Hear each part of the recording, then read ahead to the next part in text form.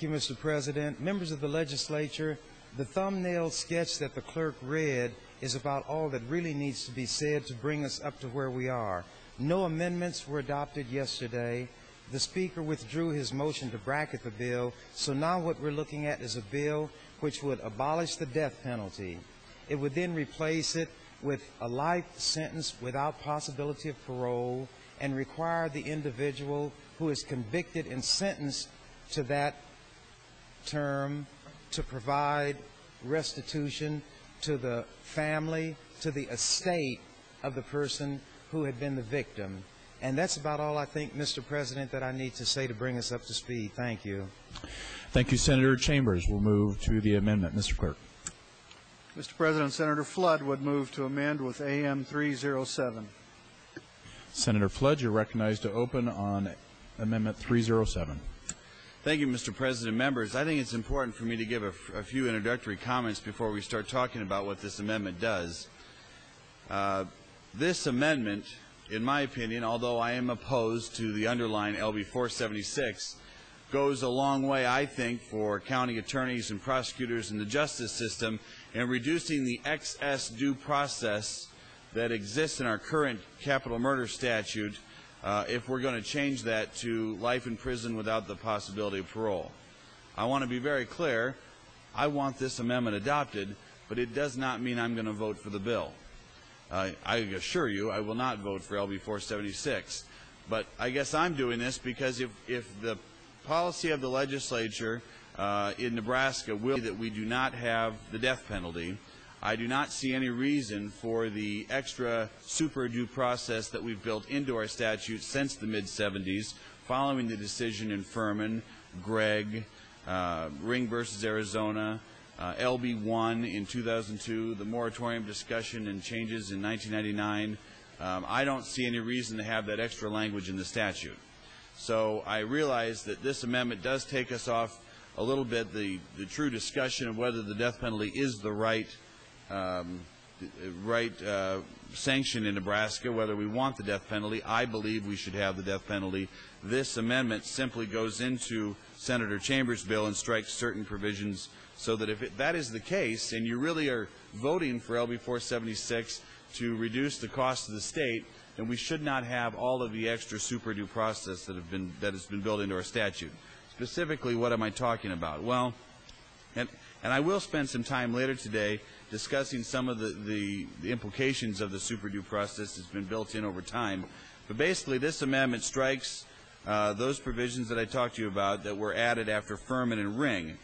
And I can go on a section-by-section summary to give you an idea of what this does. In Section 1, it strikes Section 29, 25, 20 in its entirety, and those are the procedures for aggravation hearings, to find aggravators. So, in my opinion, we don't need aggravators if we're simply going to, and I don't want to diminish the substance of such a sentence, but if we're going to sentence the offender to life in prison without the possibility of parole, I don't see any reason under the case law that we need to find aggravators and have mitigator hearings. Similarly, it strikes the section where the three-judge panel has a process for receiving evidence on mitigators and sentence excessiveness or disproportionality. I don't know that there has to be a proportionality analysis under a system where we have life in prison without the possibility of parole. It also strikes Section 29, 25, 22, which is the three-judge panel weighing aggravators versus mitigators, the statutory aggravator mitigators in 25, 23. This amendment in Section 2, with regard to Section 28303, the first-degree murder statute, strikes the language in LB 476 requiring the three-judge panel process with weighing of aggravators, mitigators, and goes forward. What else does this do? Well, this bill in Section 6 and 7 strikes additional language regarding the three-judge panel. Section 8 is a continuation of the same. Section 9 adds 29-1602 to the repealer section, and Section 10 adds 29-2261 to the repealer section. So basically, we're taking out a lot of the language in LB 476 that has been built in over time, contemplating a first-degree murder sentence, including the death penalty. Where have we come?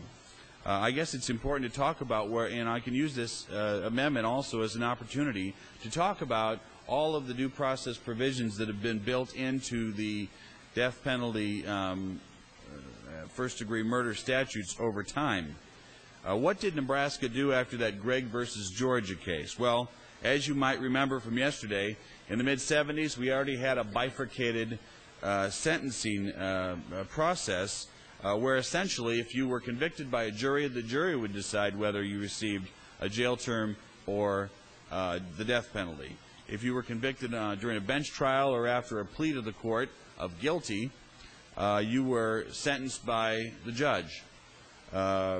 Obviously, after Gregg, we found that finding of aggravators mitigators was appropriate, as well as an automatic repeal and the requirement that the sentence of death be supported by written findings of fact. Now, I think that's important to note. If somebody in Nebraska is convicted of the death penalty, their sentence is automatically appealed to the Nebraska Supreme Court, and it is reviewed thoroughly.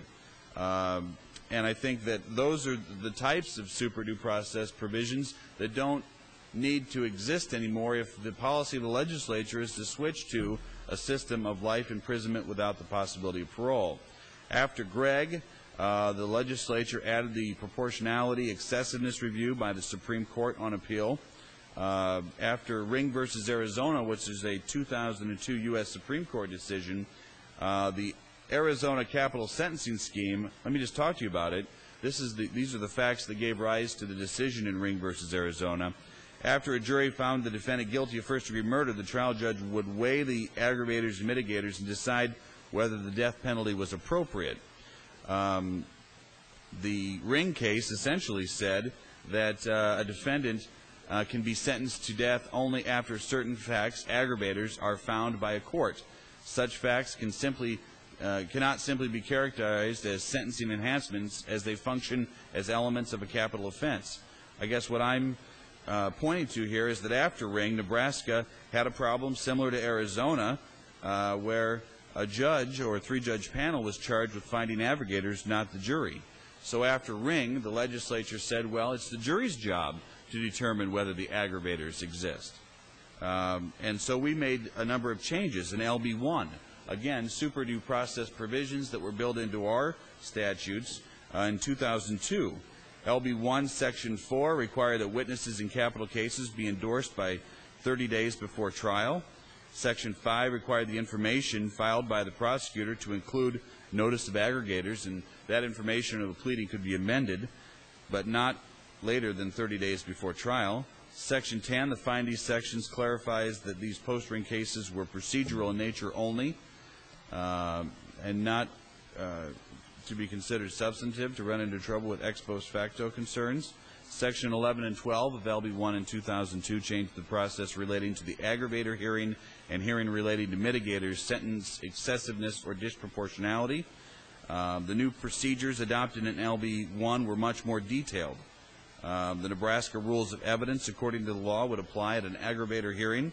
A jury's verdict on the existence of aggravators must be unanimous.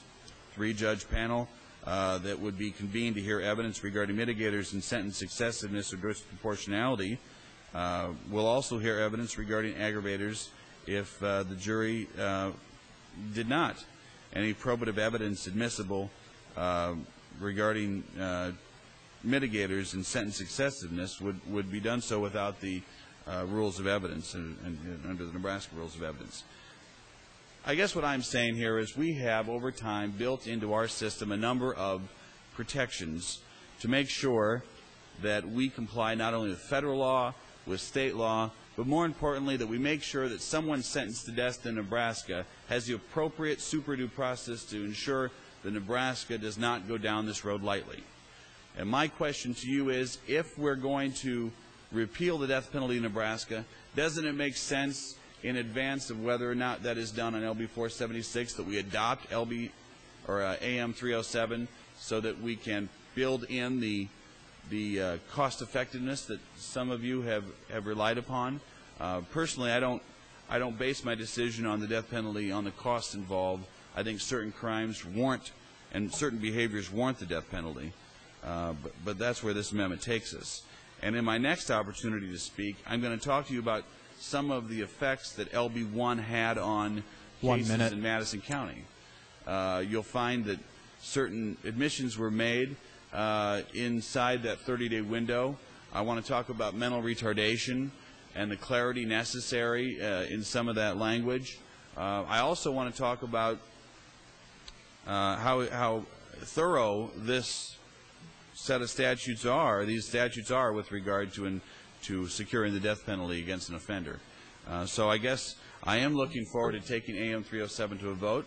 I think it's a reasonable question to ask in advance of the discussion on the underlying bill itself, and I look forward to a continuing discussion. I also want to compliment the legislature on its attention and acknowledgement of the gravity of this situation, as I think we've had a very good debate to this point, and I don't want to see that disturbed.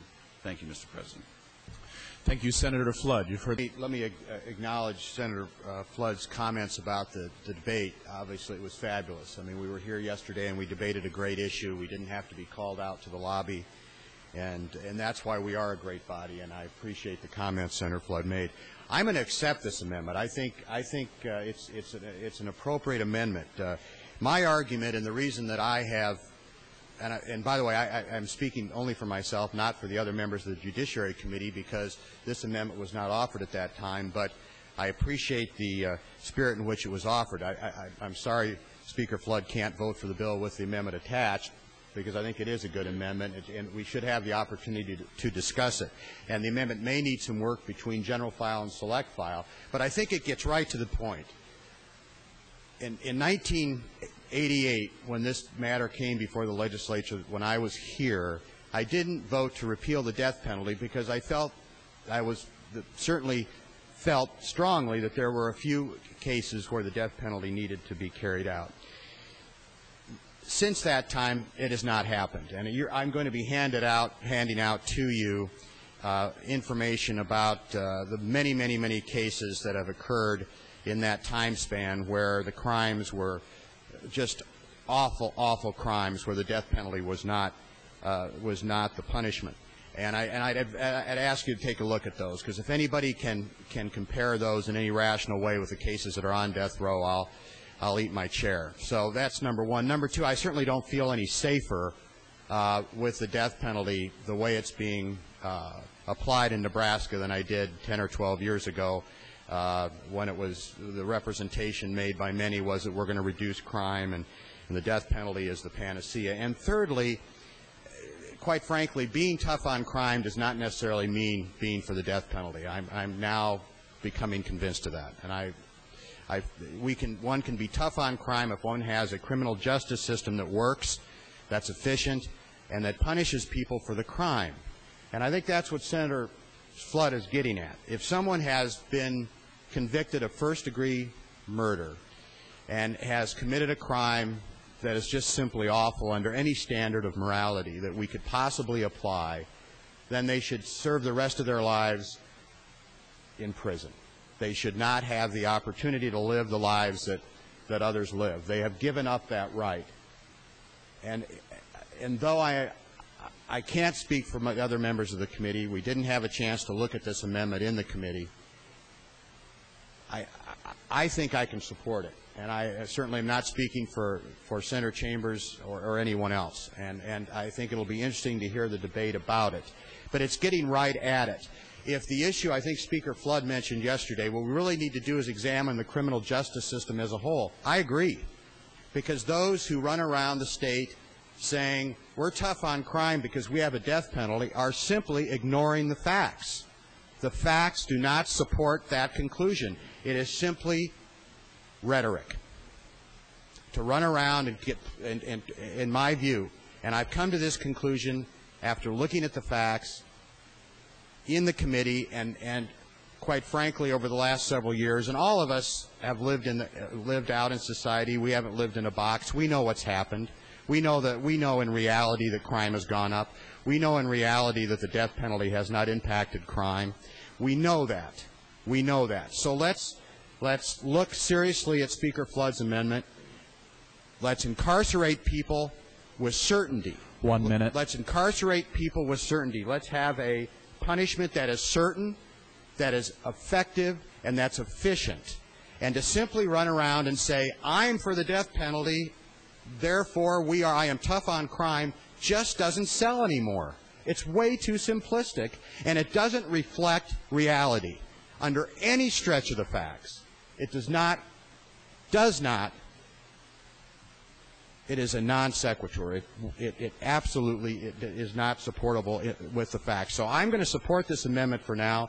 Listen to the debate. Listen to what Senator Chambers and other members of the Judiciary Committee and other members have to say about it. But I think we're getting to it. Let's have a tough penalty for those who violate the law.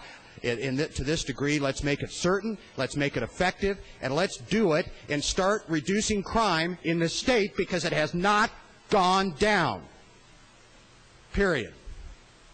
We're going to be debating a question at Senator Chambers' request here in a few minutes, and so I'd like some time to work on my amendment, but I would give Senator Chambers the opportunity to have the rest of my time. Senator Chambers. Thank you, Mr. President. Thank you, Mr. Speaker. Members of the legislature, this is an amendment which does have some plausibility. I have not had the opportunity to evaluate it, so I had asked Senator Flood, would he break his amendment into maybe 3 major parts so that we can look at those chunks, discuss them individually, digest them, and see whether or not they do fit in with abolishing the death penalty. Here is what we have to keep in mind. Even when the death penalty no longer exists, there has to be something to distinguish a murder which carries a straight life sentence from one which carries a life sentence without the possibility of parole. While there is a death penalty, the courts have said, the U.S. Supreme Court, that all murders are bad. That has to be kept in mind. But when you talk about administering a punishment that takes a person's life, then you must discuss this issue analytically, in great detail, and with great care. So, the ordinary murder cannot carry a death penalty under rulings by the U.S. Supreme Court. An ordinary murder which does not have aggravating circumstances cannot carry the death penalty. If a court imposed a death sentence on an ordinary murder, it would be struck down by the state's Supreme Court, and if that court did not do it, the U.S. Supreme Court would strike it down. This is why the emphasis by the courts has been that the aggravating circumstances must be established beyond a reasonable doubt, and the jury must make that determination. So, every murder is bad, but when you're talking about categorizing punishments, you have to have something to distinguish the murder which carries a life sentence from the one that carries death. When we replace the death penalty with a life without parole sentence, there must be something articulable, as the court might say. Some objective basis, to the extent you can make anything objective in this area, to show that this murder carrying life without parole is somehow more aggravated, more serious, worthy of the highest punishment that the state can give, as opposed to a straight life sentence. So I'm willing to look at what Senator Flood is presenting to us, but I don't want to leave the sentencer with no direction or guidance whatsoever. That would put us back to where we were before the court came down with its Furman decision in 1972, which struck down all death penalty laws because the one who announced the sentence had no guidance or direction whatsoever in handing down that sentence. In the Furman case, a plurality of the judges had said that you have got to limit the discretion with some objective standards so that it is clear you are looking at the specific crime, then you are looking at the particular perpetrator, the sin of the sentencer. You must guide that discretion, circumstances of that perpetrator, and then you must add those aggravators to show that this murder indeed was different from the run-of-the-mill or routine murder. So when Senator Flood finishes his division, we can then take each of those divisions and go into the detail necessary to understand just what it is that's being presented and why. Thank you, Mr. President, and thank you again, Mr. Speaker.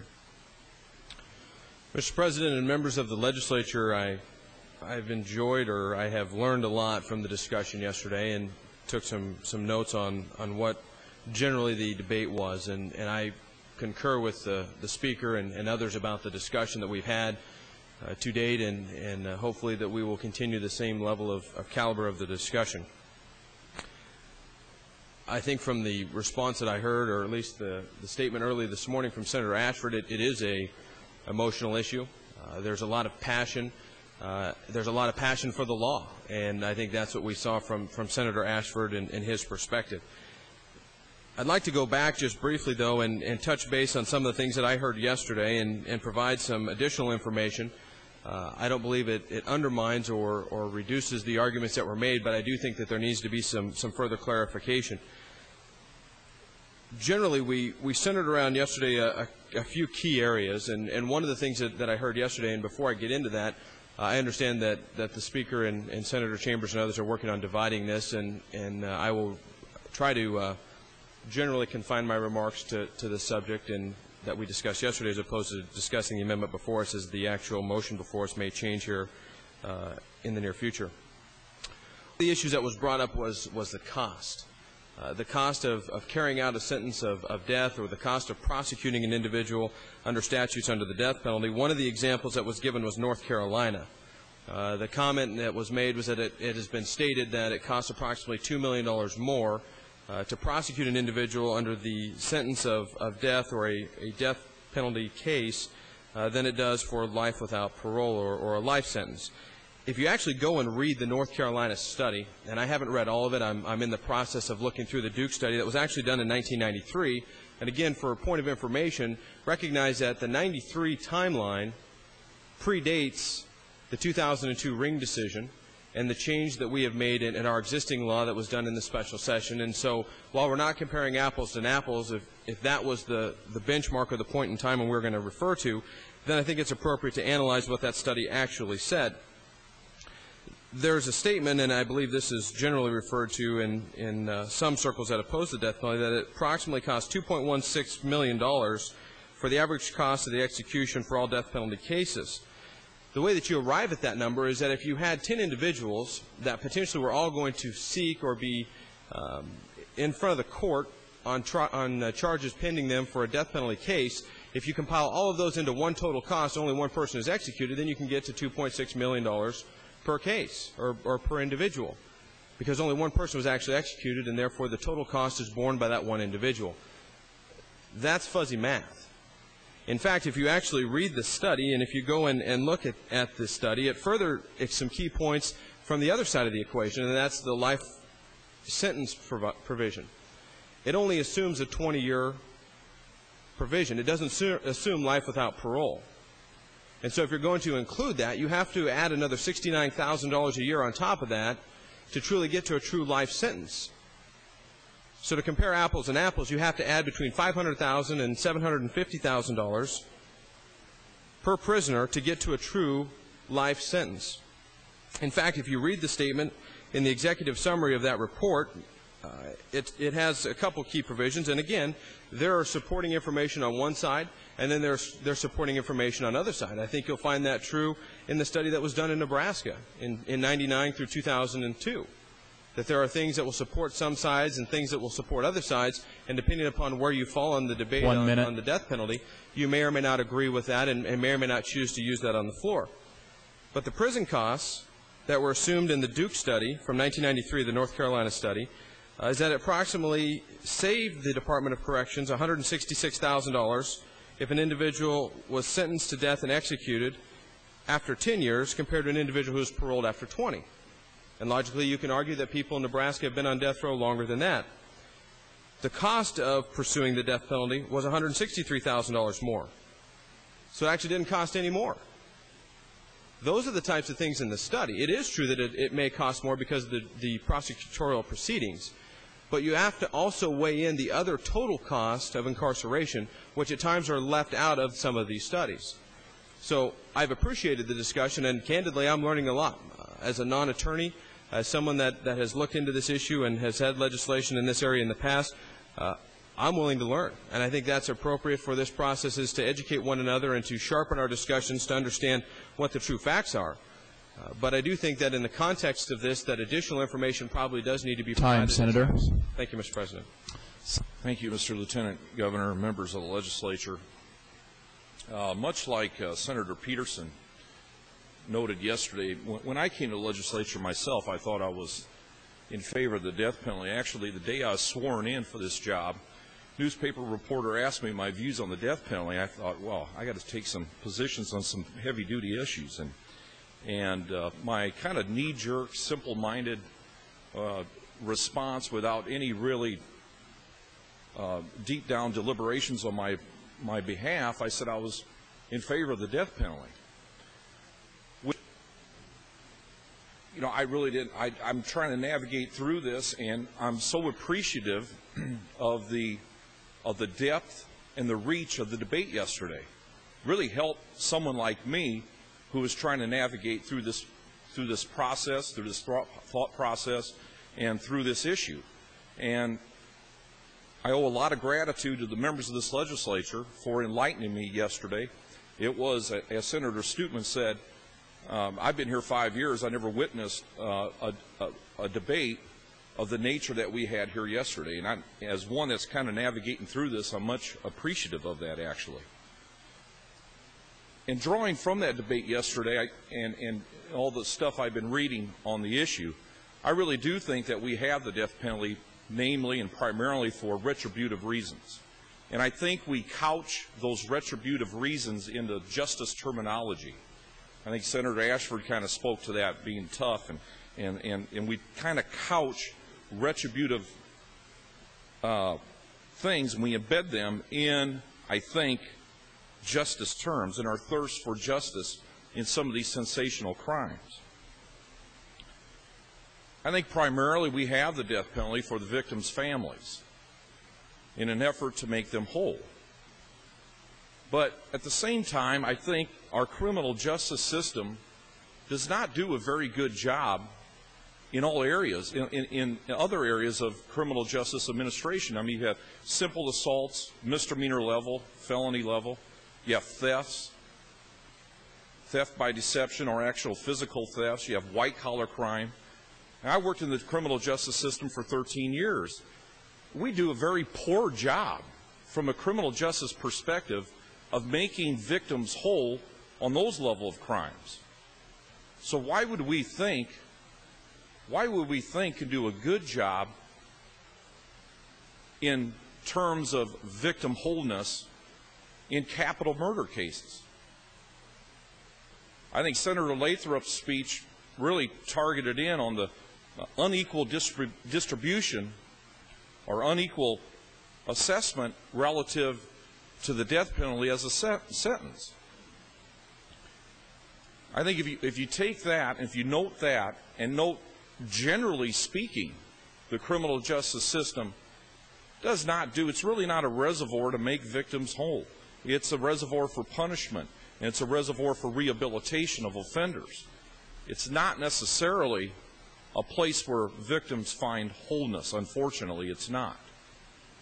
So I don't see where we can extend our thinking within the criminal justice system to capital murder cases that we don't do very well, quite frankly, on lower-level offenses.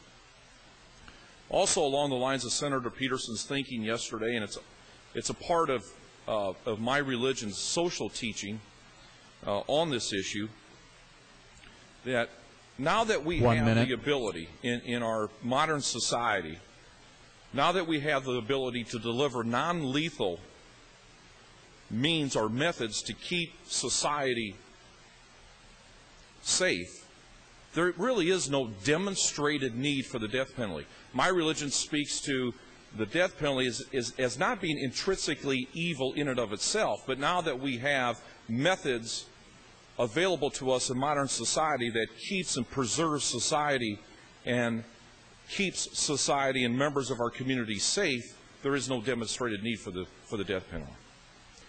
I know what's coming. We have this amendment. I wish we could give LB 476 an up and down vote, then have the proponents and opponents work together before we get to select file, rather than trying to do this on the floor. I wish we can have a vote on LB 476 if it advances, and then we don't have to do all this stuff on the floor. I wish we could just go to a vote on the bill, maintain the fidelity, then the proponents and opponents can work together in the meantime. Thank you. Mr. President, members of the legislature, I believe that this is perhaps the most somber and maybe the most difficult speech I have ever made. I've appreciated but not enjoyed the debate yesterday and today on LB 476, Senator Chambers' bill to abolish the death penalty in Nebraska. The legislative process is one of debate, negotiation, and compromise, and I'm attempting that today. I have several questions. Senator Erdman alluded to one of those this morning as he shared. Yesterday, Senator Lathrop said it would save money to pass LB 476. I'd like some solid evidence to support that statement. A statement was made that there are men who may have deserved the death penalty but are now out on the street. Where's the evidence, and why did this happen? Senator Flood said yesterday that in 1976 a twofold purpose was stated for the death penalty. First, retribution for the victim. Secondly, a deterrent for would-be criminals. I would say it could be argued that the Bible, God's Word, is against retribution. Jesus said, "Do not repay anyone evil for evil. Do not take revenge, but leave room for God's wrath. It is mine to avenge. I will repay, says the Lord." I'd also argue that because of the great time lapse between conviction and execution, it's not a deterrent. That's probably a fault of our justice system, which many times favors the criminal instead of the victim. I believe quick execution would serve as a deterrent. And think with me that once we give up the option of the death penalty, it will be gone forever. Statement was also made that there are people walking around in prison that have committed worse crimes than those on death row. How can this be? I can't help but feel that this is an undermining of the justice system, just to prove it isn't fair to all, evenly administered, so let's throw away the procedure, the process. How does LB 476 address the horrid problem of people walking around in prison that have committed worse crimes than those on death row? How does LB 476 fix that? I also heard statements made yesterday about what do those who vote for us think. This is a personal, moral, ethical issue with me, as I believe it is to all of you. And our voters' preference has nothing, absolutely no place in this debate and this vote. Senator Chambers indicated the penalty isn't applied uniformly because some county prosecutors don't believe in the death penalty, so won't apply it. These prosecutors are to follow the law, not interject their personal beliefs. And if they can't do that, they should resign. Cruel, unusual punishment. Electrocution. This is interesting. We're concerned about cruel and unusual punishment on someone who has forced much worse cruel and unusual punishment on the victim. Why do we even care? And I believe it's because we're focusing on a very important principle: the value of human life. LB 476 goes to great lengths to protect and extend the lives of the lowest of human beings, those who have committed the most heinous crimes on, for the most part, defenseless victims.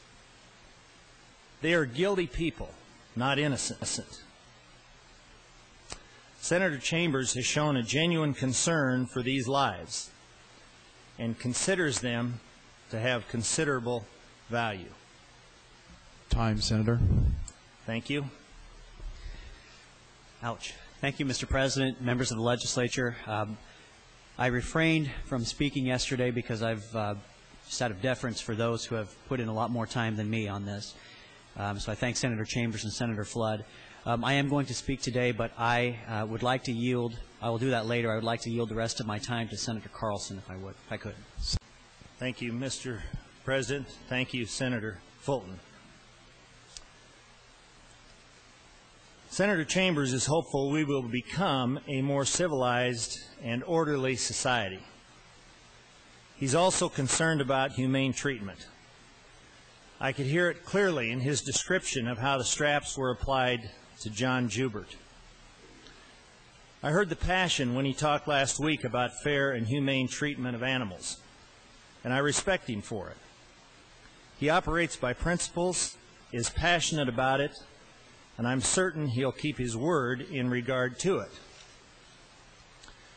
If it's correct to be concerned about the rights of and lives of the lowest, it has got to be even more right to be concerned about protecting the lives of the defenseless and innocent of our society, the unborn. Our family has the greatest, most beautiful twin grandchildren who are 21 months old. They love their grandpa and grandma. And those of you who have experienced that know what I'm talking about. There's nothing like it. They needed protection, however, because they weren't full term and were born at 8 months. They got along beautifully and have filled our family with love and joy. They were born at the same age that our much flawed laws allow for partial birth abortion. In that barbaric process, very much alive children are ripped limb from the womb. Sharp objects pierce the brain to kill. Legal capital punishment in our civilized society. The U.S. Supreme Court says all murder is bad. As I've said, Senator Chambers, you're a principled man of your word. If you support me next year on an anti-abortion bill, I will gladly turn my testimony to positive for LB 476. I'll speak out for it, I will vote for it, and I believe God will be pleased with both you and me. That will demonstrate consistent testimony.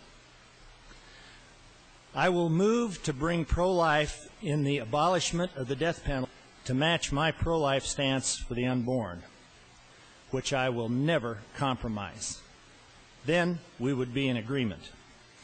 People who allow abortion at the start of life should also be consistent and stand for capital punishment after the worst of crimes. That's consistency.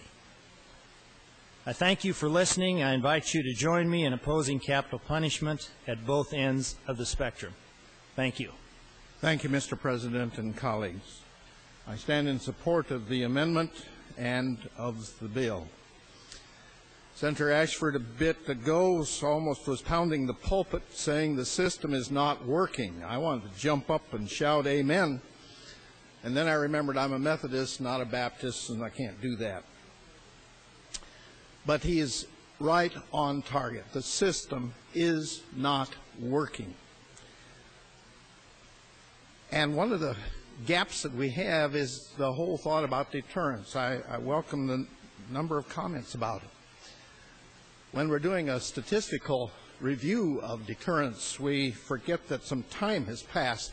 You can't compare deterrence from 1900 to the present day. They do not compare. on the frontier, which I have studied pretty carefully and can tell you some hilarious events of hangings. Some of them are really humorous. On the frontier, hanging had a deterrent effect. They didn't very often hang somebody for killing somebody, but they sure hung them for stealing a horse. And it had a great deterrent effect. But now we have put a time element in there that has destroyed that deterrent effect, or very nearly destroyed it. It has greatly compromised it. I remember talking with some young men in my neighborhood who had a friend for a thug. He's 20 years old, and he's out there to kill people. He doesn't expect to live to 25. Is he bothered by the death sentence? Not a bit. Think about it from his point of view. It goes out and kills this person in a heinous way. He's guaranteed to live for another 20 years. He gets an extra 15 years for killing somebody when he adds on to his own imagination. And the Speaker's comments about the aggravator factors plugs into this. The aggravator factor, there is bias here.